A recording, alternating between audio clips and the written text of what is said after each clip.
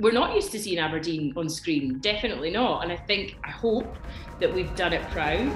Granite Harbour is a new crime drama. It is set against the backdrop of the oil industry up in Aberdeen. But it's just a really good story. It's just a really well-crafted story that delves into these characters as well. Like, we've got a little bit more time to spend with the detectives and how they tick.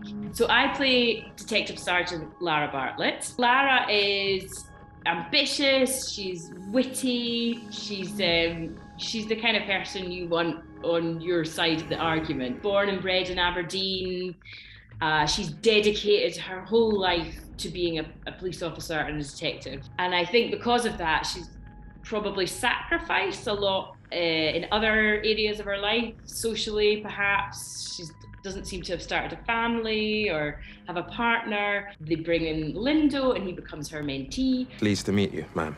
Oh, I'm not your ma'am. It's just really exciting to see a strong, feisty female lead that is kind of unashamedly set in her ways and holds her own in possibly what could be quite a male-dominated industry. If it's going to be too tough for you to follow basic orders, then we're going to have a problem.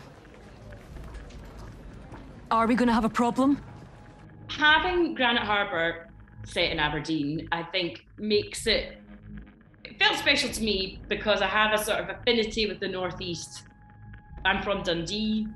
Aberdeen is not a million miles from there. My granny grew up in Aberdeenshire and Fettercairn. My first job at a drama school was up in Aberdeen. So there's a nice kind of like, I don't know, serendipity there. It was like, oh, this is my first role, like big leading role in television. So for it to be set in Aberdeen was like, there was just a nice kind of like through line there. We're not used to seeing Aberdeen on screen, definitely not. And I hope that we've done it proud. I think there's some stunning shots of Aberdeen.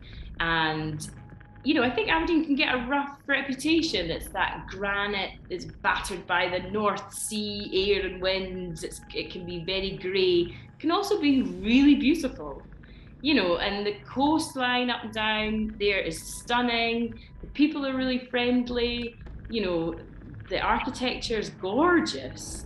So, and I hope that, you know, Aberdonians and Scots alike will be proud to see Aberdeen on screen, and that also it might introduce, you know, our friends down south to an Aberdeen, a side of Aberdeen that they didn't know was there before.